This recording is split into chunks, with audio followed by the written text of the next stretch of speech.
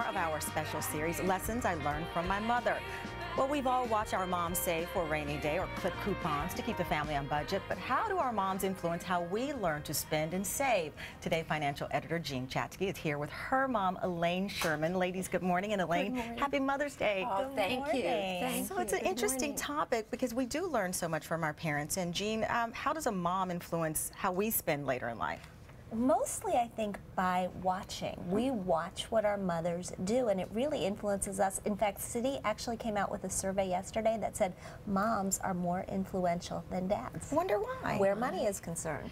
Well, I even had good lessons from my mom. Yeah. So I passed them on. And that's how we hopefully stay on track. And I have some of the tips that you've offered up over the years, Elaine, to Jean. And the first one is to save. That sounds simple enough. We had a family piggy bank when I was a kid. Yes, we did. My dad was a college professor, and we didn't have a ton of money, but I remember when we went to Disney for the first time, sitting in the living room and emptying that thing out and deciding we had enough for admission to the park. Do you still have the piggy bank, and how much is in it? Well, I don't know how much is in it. We still have it. We sometimes, it really is a bowl, but we like to call it the, yeah, we like to call it the pig. And yes, we still have it. And what Jean's brothers don't know is she has made claim to it already. Yeah, I get to inherit the pig. I think it's appropriate, don't you think? Elaine says yes, I say yes. I'm not going against Mom. That's perfect. You have to take it up with your brothers. The next lesson, you say, is to work. That's a necessary lesson for children to have. Yeah. It is. Yeah. It is. The children all worked during high school. They had some very interesting jobs. We gave allowances, but we felt that money is more valuable to you if you earn it yourself. Absolutely. Yeah. What was some of the interesting jobs you had, Jean? I detasseled corn. What? Yeah. Yes. Well, we were in Indiana, and detasseling corn was a big deal. And what's detasseling corn? I'm sorry. Where you actually pull the tassels off the corn before they can ship it out. And you were paid to do that job? Yes. You know, we worked in summer parks and things like that, and it was just having, if you wanted something extra, you had to work for it. Yeah, that's true. I had my first job at 14. I worked at Toys R Us, and it was a great, lesson in learning to have your own money and buy what you want. And my kids now, if they earn the money, it's much more valuable to them than any money I give them. Absolutely. You want to see a kid hold on to money, make them earn it, and it's yours. That's true. That's right. And you have another lesson. You say, come up with creative solutions, and you have a fond memory, apparently, of driving across country. Right. We drove across country, and it was an expensive trip. Yes. Yes, it was. But we managed. We didn't go to restaurants all the time. Right.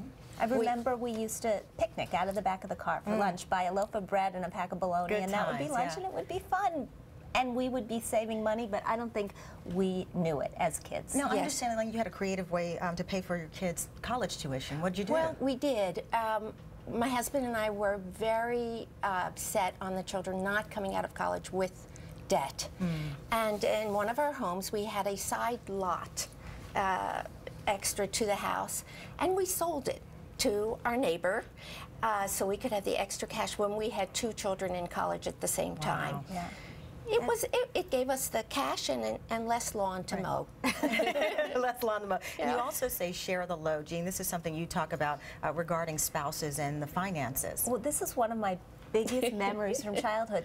My parents took turns paying the bills, because you would pay them for 6 months, and then you would get really cranky, and Dad would take over, and he would pay him for 6 months, and he would get really cranky, and they just switched back and forth, and it obviously worked. Well, it really worked.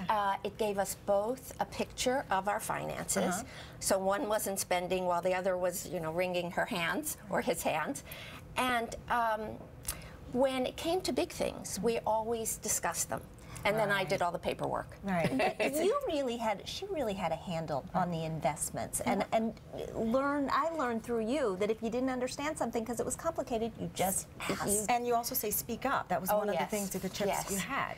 Yes, you have to ask. Yeah. I mean, I learned a lot just by asking, just like I learn a lot from my daughter all the time. So sweet. Well, you have a great relationship. Thank you so much, Elaine. Happy Mother's Day again. Jean, thank you very much. Thank you. And Elaine and I went to the same college, Temple University. I have to give a shout out to that. Thank you. Still ahead, we'll check in with Al at Churchill Downs for a taste of the great food they'll serve at tomorrow's Kentucky Derby. Plus, at home entertaining tips from Giada De Laurentiis. But first, these messages.